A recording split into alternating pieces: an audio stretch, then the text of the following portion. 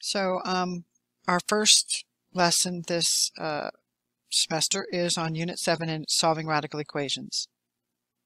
In your Google Classroom, you have this calendar, so make sure you look it over so you're aware of what we are going to cover and when. So as I stated before, this unit we're going to solve radical equations. Our essential question is, how do you find the solutions to a radical equation? So what I want to talk to you all about is what is a radical. So this is what we call a radical, right? So when we solve these, the one that we see here is a square root, and if we put a 3 here, that's a cube root. So in this lesson, we're going to talk about how to solve these. So first of all, radical equations contain a variable within a radical. So that means that we have something like this, the variables underneath that radical. They can be solved algebraically by raising both sides of the equation to a power, so that power will coincide with whatever the index is. So if it's a square root, then it would be a power of 2. If it's a cube root, it'd be a power of 3.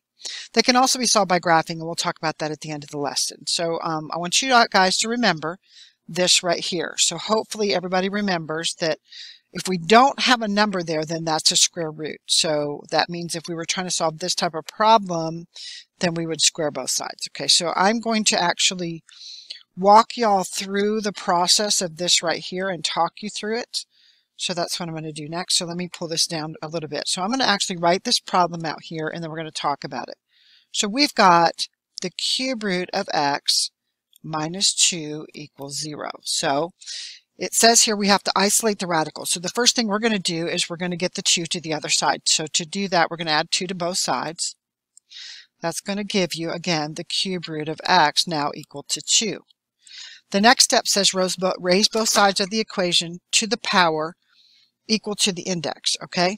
So to do that, we're then going to take this to the third power and this to the third power. Just remember, you got to do both sides, okay?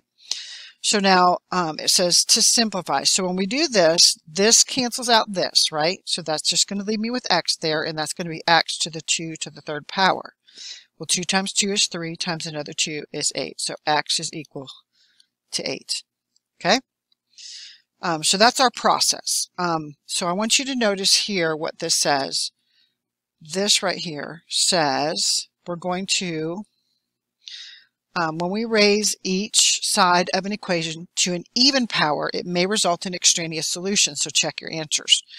So that means an even power means that when we square both sides, this is the one that might result in extraneous solutions, so we're going to check our answers.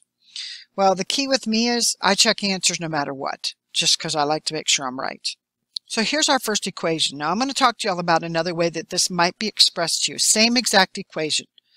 Okay, so we could also write this equation as 3 times x minus 5 to the 1/2 power. Remember, 1/2 power is the same thing as a square root, and that equals 18. So you might see these questions written either way, but they are essentially the same question. Okay, so now we're going to go ahead and work this, and I'm going to rewrite it the way it was originally written. So that's going to be x minus 5 equals 18, right? So the first thing we have to ask ourselves is what's happening with that 3, because we got to get the radical by itself. So is it being added, subtracted, multiplied, divided? Think about that a second. Yes, it's being multiplied. So the opposite of multiplication is division, right? So we're always going to do the opposite operation to get rid of something. So that leaves us with x minus 5. And then 18 divided by 3 is 6. Now our next step is going to be, we got to get rid of the square root. So to get rid of the square root, we have to square both sides. So that's our next step. So that's going to leave us with x minus 5, and 6 times 6 is 36. Okay, then we're going to have to get rid of that negative 5. So we're going to do the opposite operation again. So we're going to add 5 to both sides. So x is equal to 41. Now this one we did square both sides. So if you recall in the previous slide we talked about if we have to square both sides, then we have to check our answers. Truth be told, we're going to check all our answers because I just don't like, I like to make sure my answers are right. Okay, so what we're going to do is we're going to take that 41 and we're going to put it back in our equation. So we're going to do 41 minus 5, and that was 3 times that, sorry about that. And then that's equal to 18. 41 minus 5 is 36, so we got 3 times the square root of 36 is equal to 18, and then the square root of 36 is 6, so 3 times 6 is 18. So that tells us that 18 is equal to 18. That means our answer does check out, so this is the correct answer. So with letter B, I'm going to do the same thing I did with letter A, and I'm going to write it as a fractional exponent again. So this one, if I were to write it the way it would appear if it was a fractional exponent, it would be 4 times 2x minus 5, this time to the 1/3 power. Remember, the cube root is 1/3, and that equals 12. So that's the way the question would appear, again, if it was in a fractional exponent. So I'm going to go ahead and write the problem again like we did before, just the way it is. And then we're going to talk about how we work this problem. So once again, it's being multiplied by 4, so we need to divide by 4 to get rid of the 4. So that's going to give us the square root of 2x minus 5. 12 divided by 4 is 3. And remember, oh sorry, this was a cube root, y'all. So we're going to keep that cube root right here. So that's going to be 3. Okay, so now how do we get rid of a cube root? Don't we have to cube it? So when we cube it, that goes away, right? So this is going to be 2x minus 5. And then 3 times 3 is 9, times another 3 is 27. So now we're going to add 5 to both sides. So 2x equals 32. Divide both sides by 2. So x is equal to 16. Now, when it's a cube root, I don't have to check for extraneous solutions, but I'm going to. I'm going to check my answers always to make sure that it's right. So I'm going to do, again, 4 cube root of 2 times 16 minus 5, and we're going to see if that equals 12. So we've got 4 square root of 32 minus 5 equals 12 cube root. So 4 cube root of 27 equals 12. So I want to talk to you all about what do we do with this cube root of 27. So if you don't have a calculator, one of those fancy calculators that gives you the ability to take a cube root, then how do we handle this cube root of 27? Well, hopefully you recall that that is, again, 27 to the 1/3 power. So when your calculator, if you take 27 to the 1/3 power, that equals 3. So 12 does indeed equal 12.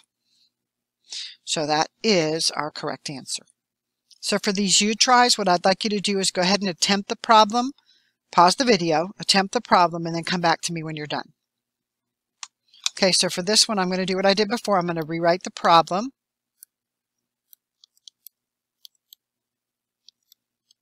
Okay, so on this one, I'm going to subtract 3 from both sides.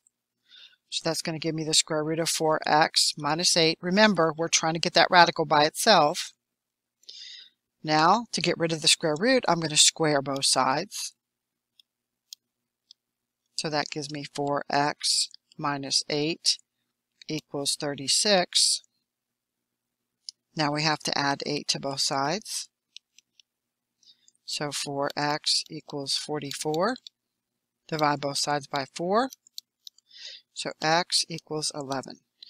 Now again, remember, because this is a square root problem, we have to check this problem to make sure that it is not extraneous. So we're going to do 3 plus the square root of 4 times 11 minus 8 and see if that equals 9. So this is going to be 3 plus 44 minus 8. So that's 3 plus the square root of 36.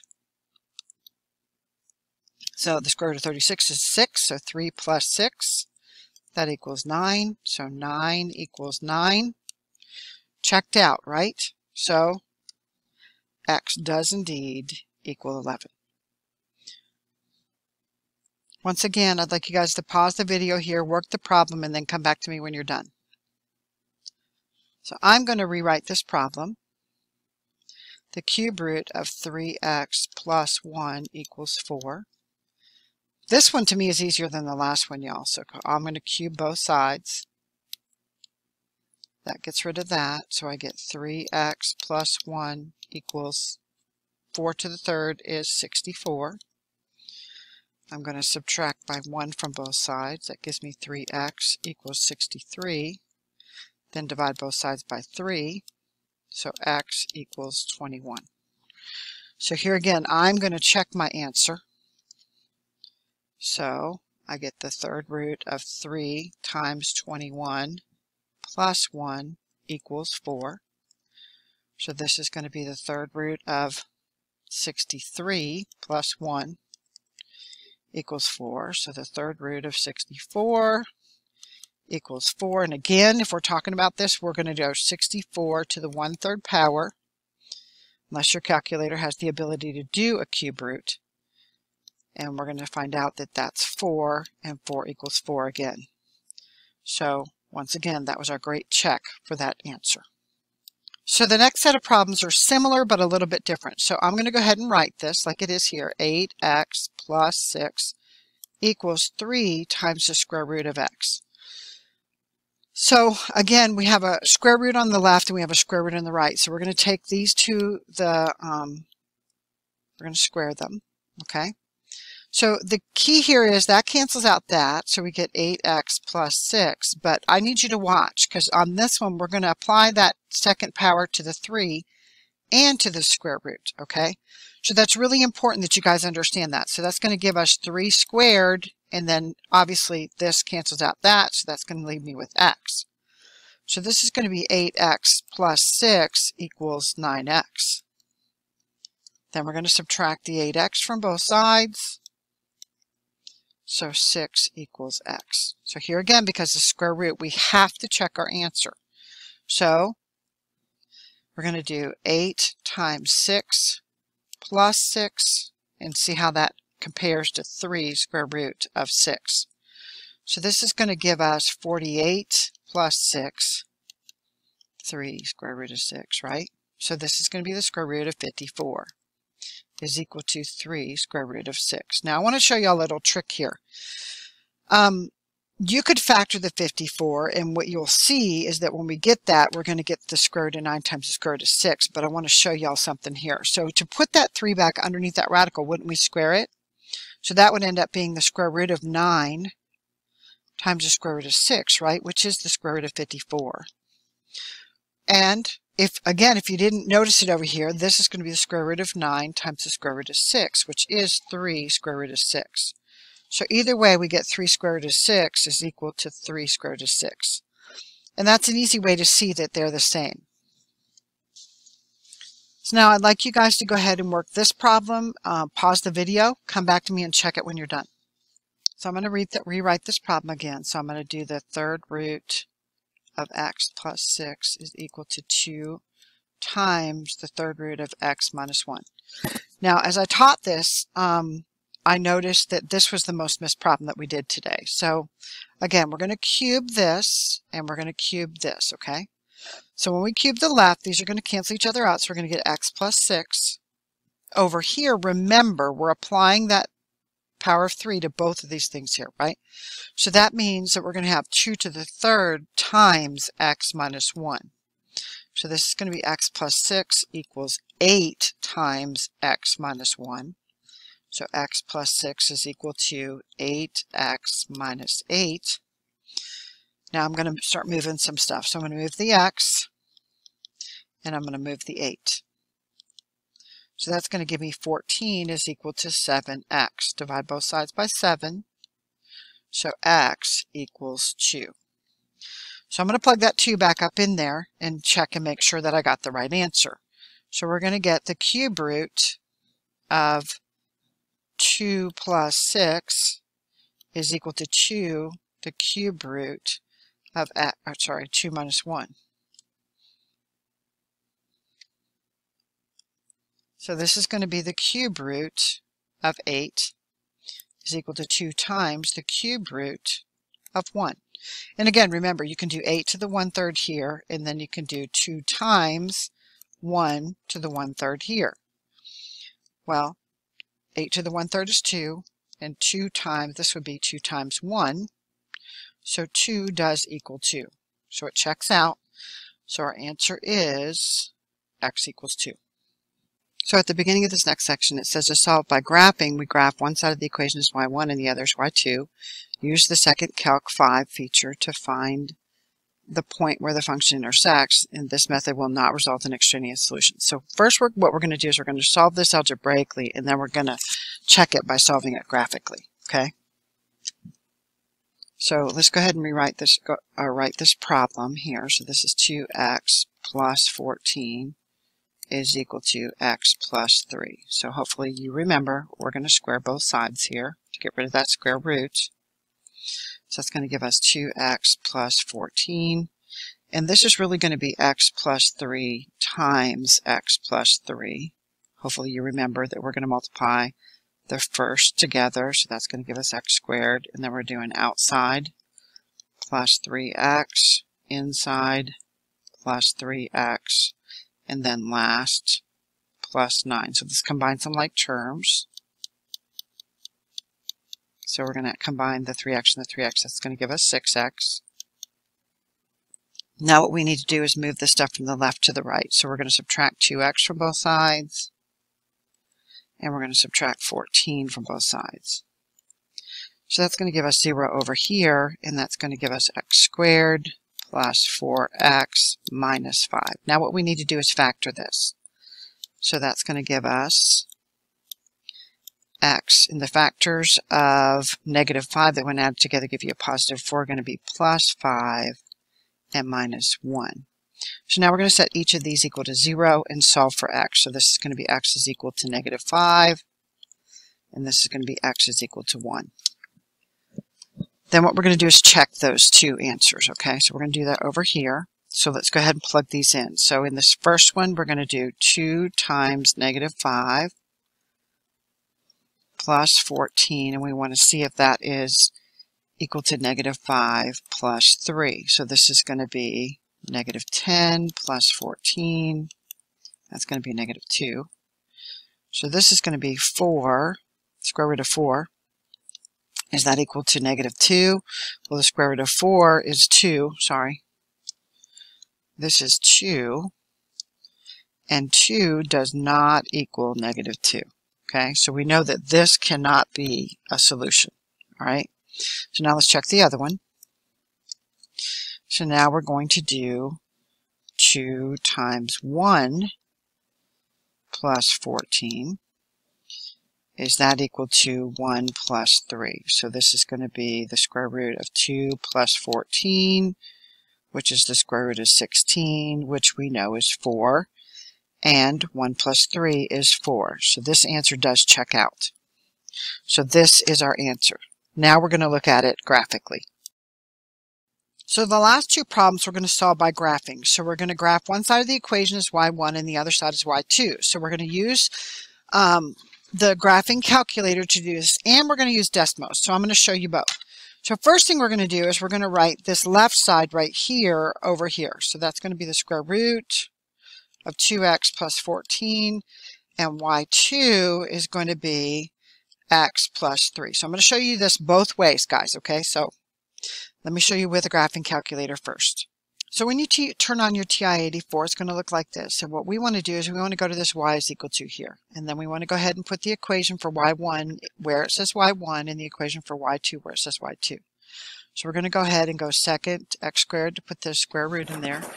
And we're going to put 2x plus 14, 2x plus 14 in our top equation. And then we're going to go down, and on this second equation, we're going to put x plus 3. Now what we're going to do next, we're going to go ahead and graph it. Okay, so we're going to go ahead and graph it right here. And as you see, these two graphs are going to intersect. And the x value of the point of intersection is the answer to our question.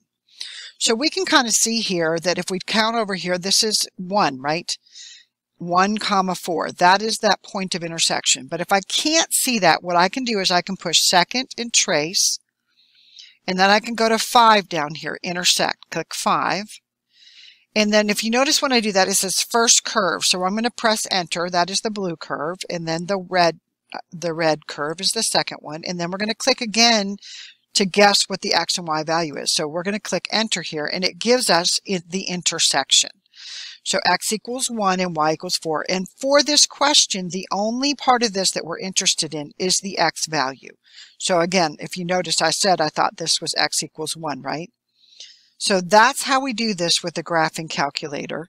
And next we're going to do it with Desmos.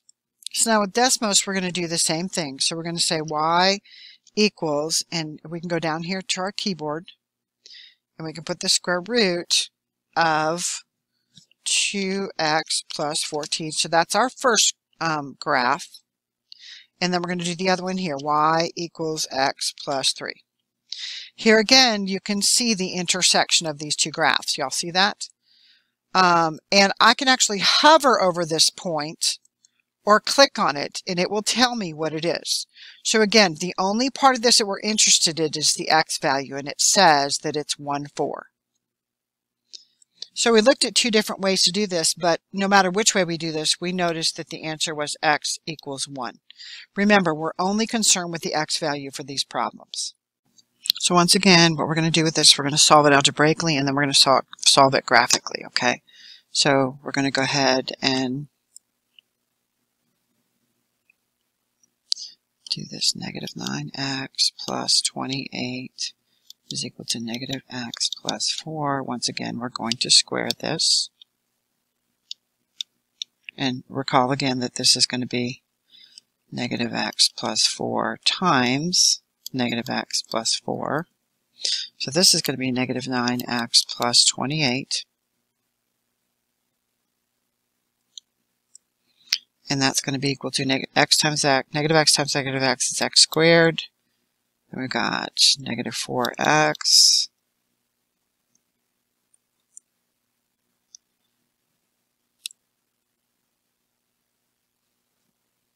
inside here, which is again another negative 4x, and then last to last, which is 16.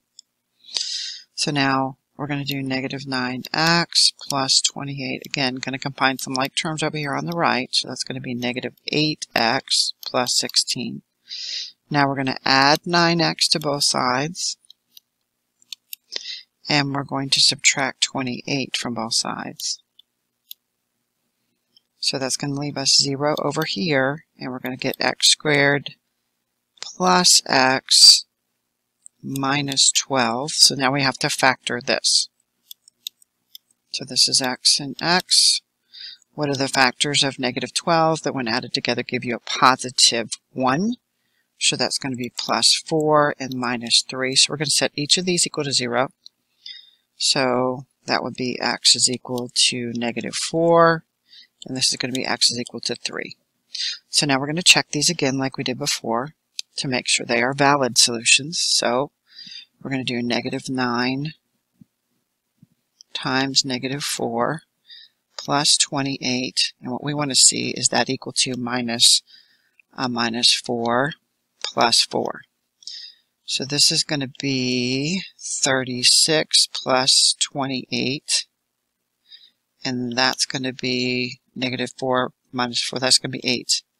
So this is going to be square root of 64 is equal to 8. Yes, so that's 8 is equal to 8. Then let's do the other one. So now we're going to do negative 9 times 3 plus 28. And we want to see if that's equal to negative 3 plus 4. Okay, so this is going to be negative 27 plus 28. Is that equal to 1? This is the square root of 1. Is that equal to 1? Yes, 1 is equal to 1. So both of these solutions are valid. Now we're going to check them graphically. So here again, we're going to do a y1 and a y2. So y1 is going to be equal to what's on the left. So it's going to be negative x, 9x plus 28. And then for y2, we're going to put in negative x plus 4. Now I want to talk to y'all about how you're going to have to do this with a graphing calculator. Here again, we're going to go to y is equal to, and we're going to put these equations in. Now, I'm going to do the square root again, so I'm going to do second x squared, so that's square root. Really important when we enter these in that we use the minus symbol, the negative symbol down here, not minus. So we got to do negative 9x plus 28 for our first equation. And then when we go down here for our second equation, similar thing. So we're going to put, again, minus x plus 4. Okay, so we can click graph again, and it's going to show us this graphs. Now, hopefully you're going to notice something really interesting in a minute with respect to these two graphs. What I notice, and hopefully what you notice, is that they literally intersect at 2 different points. Okay, so this time we can go second and trace again, and it will give us for 5. Again, we're going to click first curve, that's our blue curve, then our red curve, and then it's going to tell us. Now this time notice that it only gives us our first value, right? So what we can do, we can just look at the graph and figure out what the second point is, because again, remember, we're only concerned about the x values. So again, we can count over here 1, 2, 3, so we should see that the other value over here is 3. So we're going to do this again on Desmos. So here again, we're going to put our equations in. So we're going to have y equals, and we're going to come down here and get our square root again. And we're going to do minus 9x. So for this one, it's not a big deal, y'all. Plus 28, and that's our first curve. And then we're going to put our second curve, and that's going to be negative x plus 4. So here again, we should be able to see where these two curves intersect, and we can hover over these. That tells us negative 4 there, and down here it's 3. So those are our 2 points of intersection. So our answers are x equals negative 4 and x equals 3. And remember, once again, you could check these, but I mean, graphing is the most accurate way to see what the answers are when they're whole numbers. It won't always work, but sometimes it will. So I say you can always check your answers using graphing.